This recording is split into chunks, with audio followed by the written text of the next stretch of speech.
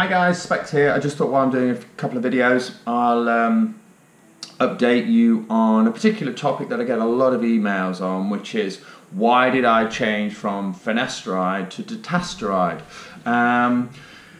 The simple answer to the question is because I've been on finasteride 16, 17 years, never had an issue with it, never had any side effects personally. I know some people can. I've also dealt with a lot of people that have had no issues whatsoever, and you tend not to hear from those guys. But my ultimate secret to my success was finasteride. It enabled me to keep and maintain and regrow hair in my mid to my crown.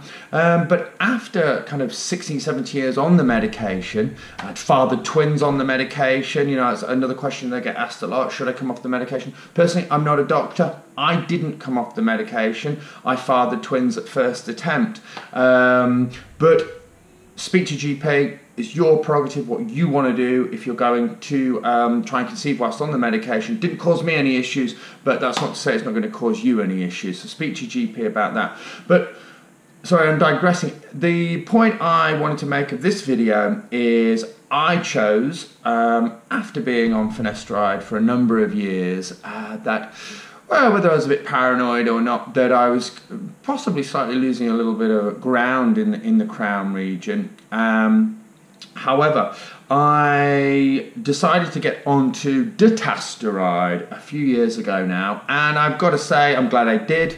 I had no side effects. I had no repercussions from taking the medication. I felt, whether it's psychosomatic, you know, that I'm putting the best form of defense in there against the progression of hair loss and potentially the risk of me losing further hair. So I decided to do it personally. I'm really glad I did.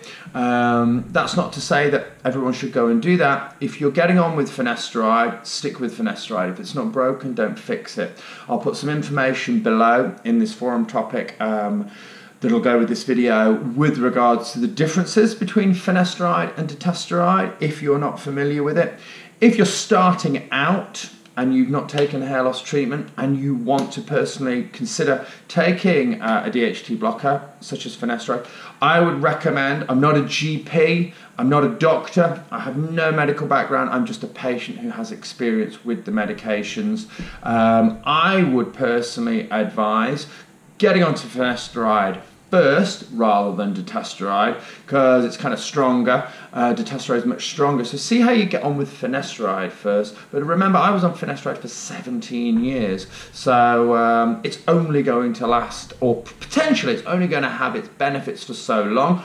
I know countless guys that even are involved in the industry that have been on it longer than I have that are still taking it and they see no reasons to up it. So everybody's different. That's an important fact you've got to understand. Everybody's different. Everybody responds differently to the medication. Everybody's DHT levels are you know, at different levels. You know, your hair loss could be more aggressive than others. So it's a very much a personal thing. But personally, my advice, if you're not on any form of kind of treatment, a regime to protect against further hair loss, because hair loss is progressive, my recommendation would be consider starting out on finasteride to start with, way before you consider going on to dutasteride. I went on to dutasteride after 17 years of being on finasteride. Sorry to repeat myself, but I decided to do that because I just felt maybe I was losing ground with finasteride. But I hope that helps answer a number of the questions. I'll also link below to the topic I made about upping the juice from finasteride to dutasteride.